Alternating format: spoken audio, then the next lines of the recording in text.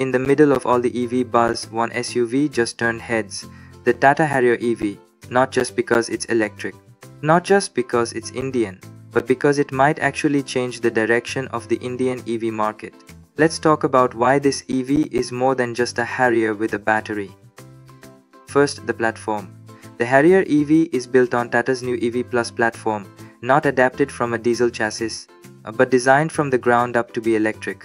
That means better weight distribution, more space, and serious tech baked into the frame. And this SUV doesn't just tick the EV box, it rewrites the AWD rulebook. Dual motors front and rear give it real all-wheel drive, with instant torque and intelligent power delivery, something we've never seen at this scale from an Indian brand before. You know what this means? It's no longer EV versus diesel, it's EV with real capability. And that's not something we've seen much of Indian EVs so far. Now let's talk features. This is where the Harrier EV really flexes. It offers 6 terrain modes, boost mode for max power, 500 plus kilometers of range, vehicle to vehicle charging, vehicle to load backup power. This isn't just future ready, it's feature ready for today.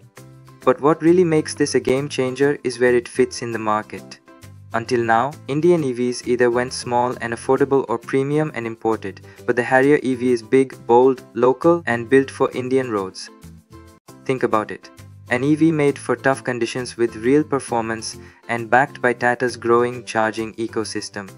That's not just a car, it's a statement. This is not just Tata catching up.